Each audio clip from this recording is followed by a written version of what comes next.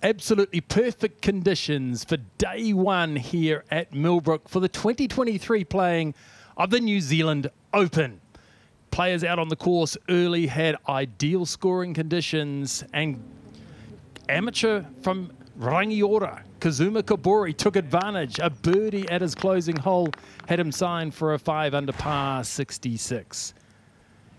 Young Laurie Flynn from Australia, the left-hander, had this to get to 8 under at the time with a few holes to play. He would drop it for the lead at the time, but it would stumble coming home and also sign for 5 under par.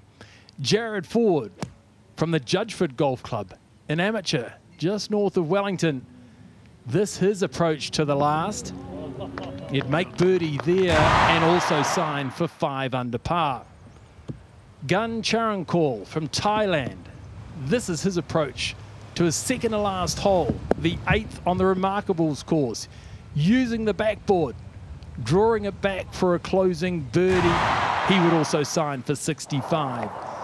But it was Stephen Alker who everyone came to watch early on. He started with a birdie at the par 5 10th. He turned in 3 under, tacked on a couple more birdies, and this would be his approach to the closing hole this morning.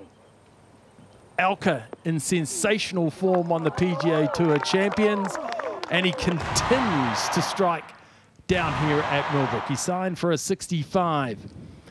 Leader on the Australasian PGA Tour Order of Merit is David Michellucci, in very good form.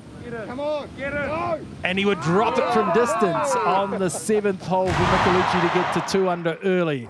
Later in the round, this a birdie attempt at the par 5 15th. Another great birdie. So the Australian was on fire. A lot of low scoring here on day one.